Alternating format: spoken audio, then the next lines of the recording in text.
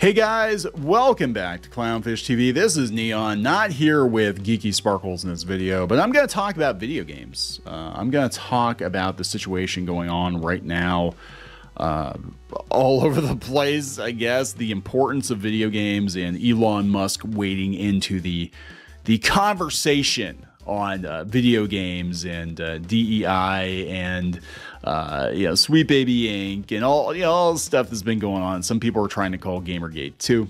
We'll talk about that. Why is everybody trying so hard to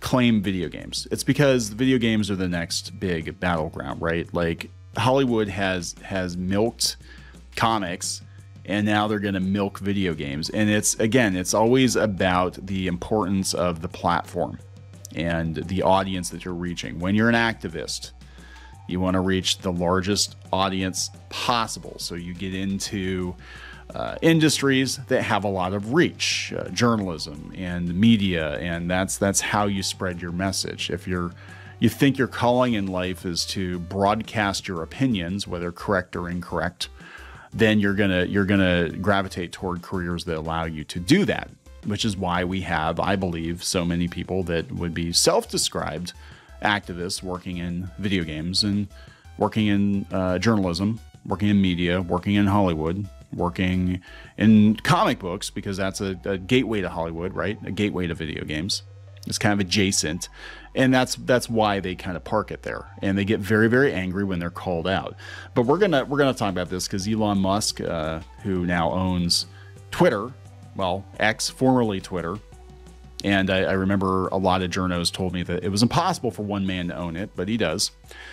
He's now calling out some of this stuff going on, and he's getting all kinds of blowback for it. Of course he is, but the media is very, very angry about Twitter. They're still angry about Twitter. And I think this really plays into it more because, I said before he bought it, and I actually, believe it not to pat myself on the back, but I actually did say that I thought he probably would buy it because he was making jokes about buying it. And I don't think he would make jokes about buying it unless he really had thought it through.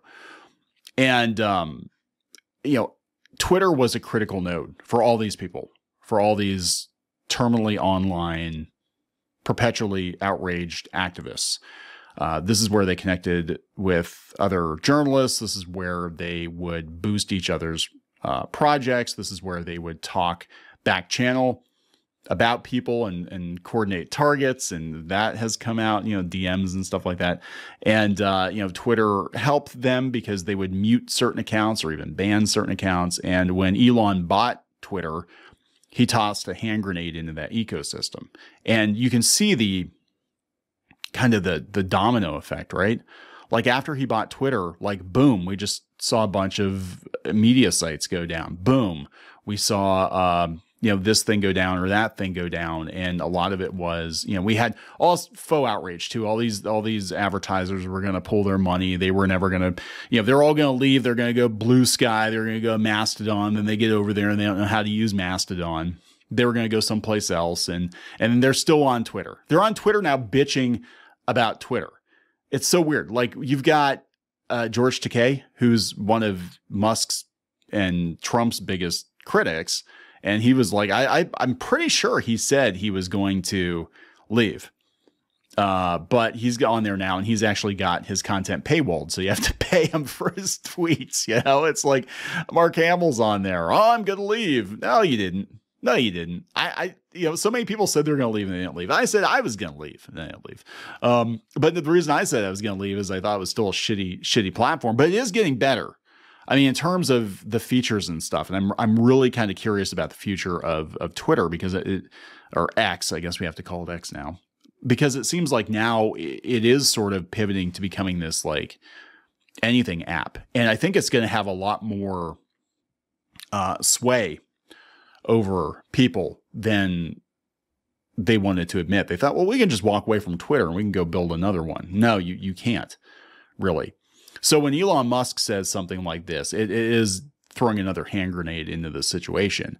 So we'll talk about this. Before we get into it any further, please subscribe for more pop culture news, views, and rants, guys. No woohoos. No woohoos. This is a very somber video.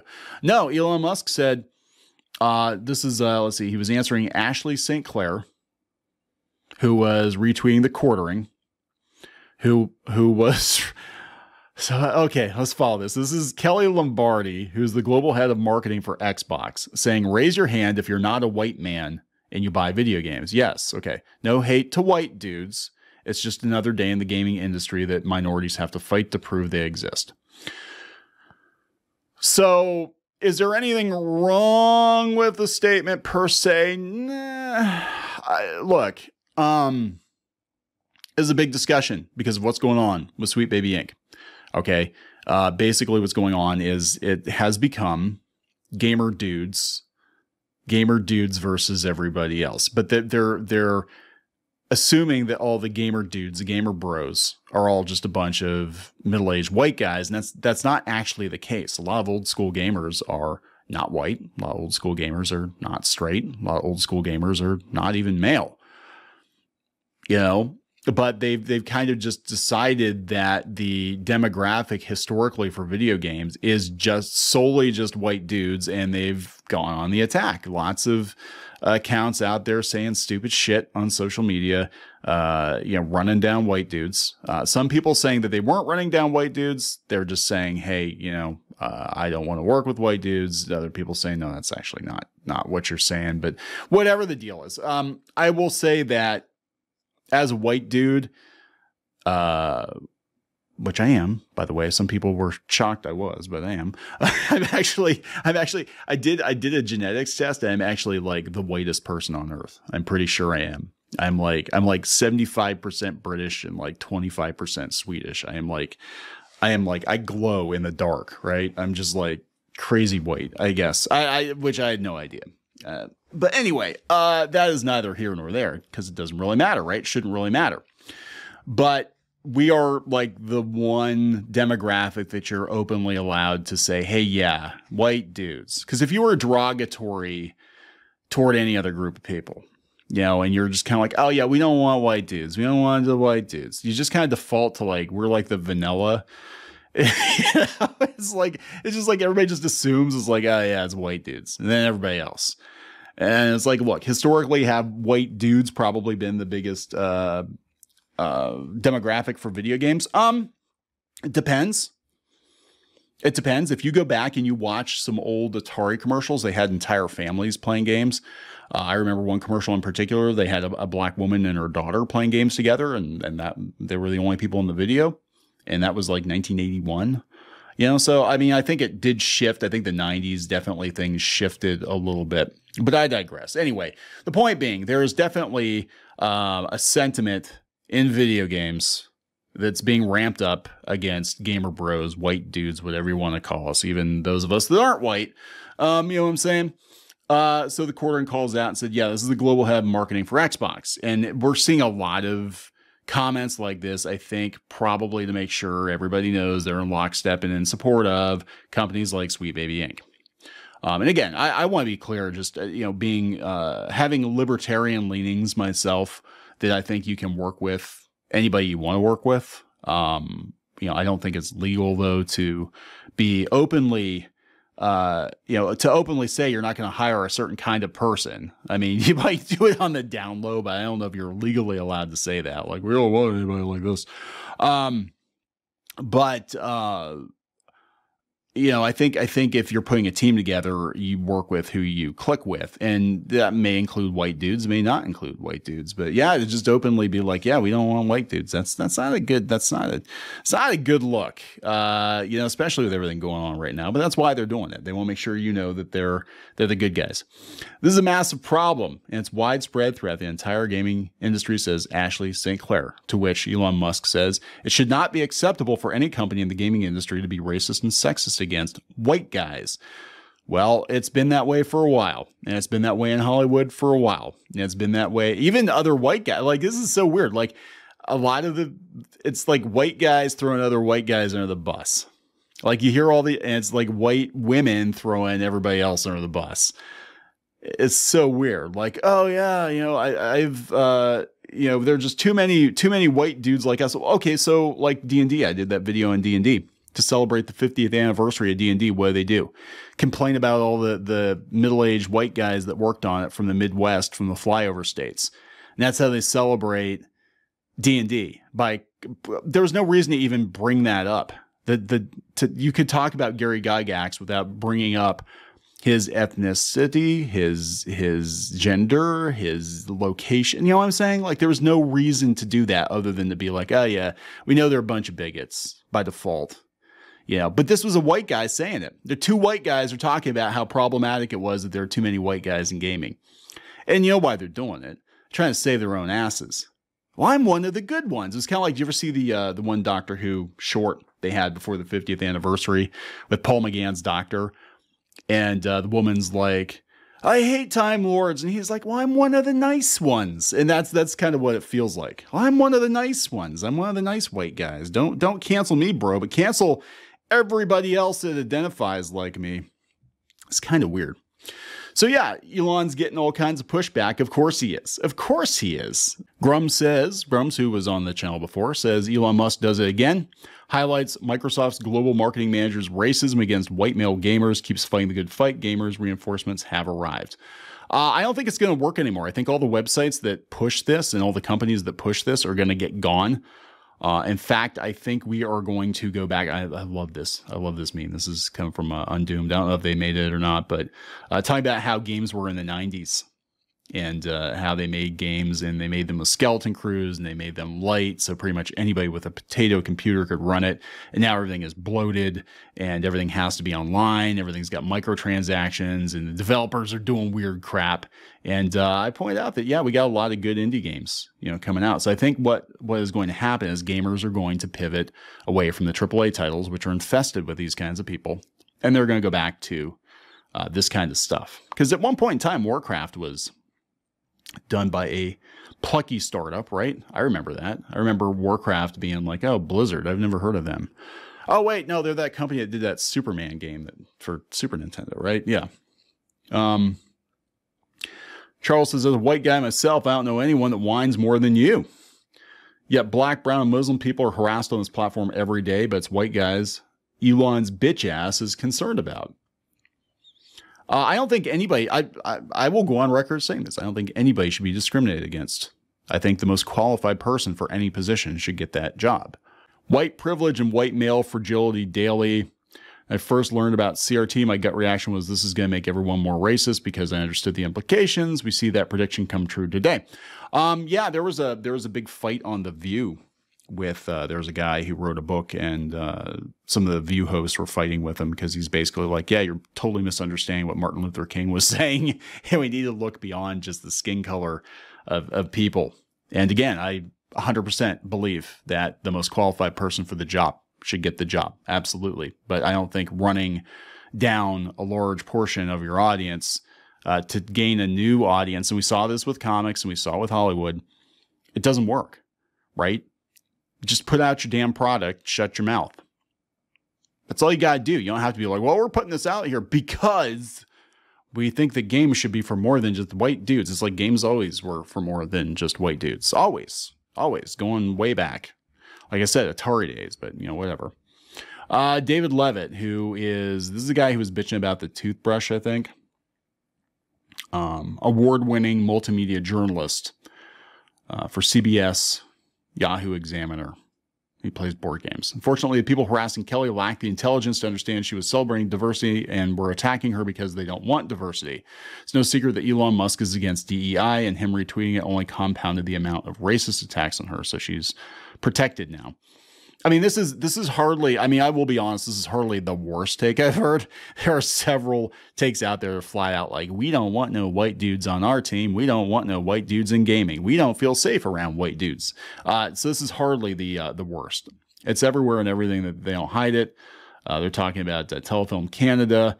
When are we going to grow past looking at skin color? Let's fight for great stories and games not being $80 on launch, not being able to fucking launch because of bugs. That is true. I remember when completed games shipped. But here we go. Elon Musk's burner account. Elon Musk, white man who built his wealth on the privilege afforded to him by the most racist country of the latter half of the 20th century, with the greatest wealth inequality between races ever, and who treats women only as breeding partners, plays victim of racism and sexism. That's fucking rich. So is he, by the way. He's very rich. That's why he owns Twitter now. Xbox management is getting whooped in the ass by Elon Musk. That is true. Your desperation is a sign your demographic is declining geographically. By all means, keep going. That's not what that means. Poor white guys. So Gamergate wasn't enough. Now we have to add disguised racism. Oh my God. I've been screaming from the mountaintops. Fixed it for you. It should not be acceptable for any company in the gaming industry to be racist and sexist. That actually, I would say that. I would say that's probably, but there's one group that is being disproportionately maligned by a lot of people working in the industry right now. I mean, it is like, if you Google like, black girl, well, if you Google black girls now, you're going to get a whole nother thing. But like, if you know what I'm saying? Like if you Google other minority groups, you're not going to get the same, and you're not going to find a bunch of tweets talking about how they need to be, kept out of gaming, or, you know what I'm saying? It is disproportionate, but that's okay. It's fine. We're used to it. This is the way things have been for the last couple of years. It's just how it is. It should not be acceptable for anyone in the gaming industry to be racist and sexist against anyone. I agree with that. I do agree with that. It should be acceptable to ban free speech on a free speech app, yet here we are, Moondouche. Is that his name now? Is Moondouche? It's much worse than discrimination against their most loyal demographic group. She messed up by not adding the context to what made her post begin with. Boogie's hot take about gaming should be catered to white men because more white men play games as the context. He's now deleted the post. Gamergate 2 sucks. They're really trying to get Gamergate 2 to start. But look, this is what it's about. At the end of the day, games have a lot of influence. In fact, The Wrap just did an article, and it's so weird that, it's not weird. I'm sure it's intentional, but they're fighting over games because games are the next big thing. With superheroes slumping, Hollywood turns to video games. And of course, Disney's big announcement was Fortnite. They said the superhero genre isn't dead, but now they're investing on video games. They said all eyes are on making video games, a $56.6 billion industry. In 2022, the next movie tentpole IP. Despite failing for the better part of 3 decades to successfully adapt a video game, Hollywood is banking on it. Mario Brothers, Sonic, Five Nights at Freddy's, they all did very well. So what's going to happen is those movies did well because the people that worked on them actually liked the franchises and respected the franchises. What's going to happen is we're going to get a lot of these people come in and be like, well, we like the name, but we don't like the audience. Let's change everything. And it's not going to do well. And it's going to be like, those bigots didn't watch our movie. What's wrong with them? Not only do video game movies cater to the primary interest of younger generations, but those making decisions at a studio level today grew up playing next generation video games. That's true. Sonic the Hedgehog 3, which we're jumping right to Shadow, which I don't freaking understand, but okay. Borderlands is dead on arrival. The studio got sold for a fraction of what Embracer paid for it before the movie comes out. And the movie looks like trash. It looks like Guardians of the Galaxy. And like, why is everybody so damn old? I don't understand why all the characters are old. Minecraft movie, good luck with that. According to a survey of 3,500 fans conducted by Fandom and released in March, 67% of fans are spending the same or more time consuming content or playing video games. But their behavior is shifting. 33% are spending less time on cable or in theaters, and the number one activity they're switching to is gaming. Because that's what Gen Z and millennials like. That's what's going on. Look, gaming is a battleground, and they're not going to give it up easily. Like, I think things are cooling off in comics now because they're like, oh yeah, the superhero movie thing's done. Okay, let's go back to gaming now. That's what I think it was. I think it started out like the original Gamergate was because gaming was the hottest thing. And then Marvel movies were doing really well. And then it was like, well, comics was like the hottest thing. You had to get in because it had the most influence. And now we're back to gaming because they blew up the superhero thing. Because again, why did superhero movies fail? Because all the shit that they did in the comics, all the activism fueled bullshit that they did in the comics, they did it in the movies and they failed. You know, all the stuff that didn't work in the comics, the audiences rejected. They did it in the movies and the movies failed. The Disney Plus shows failed.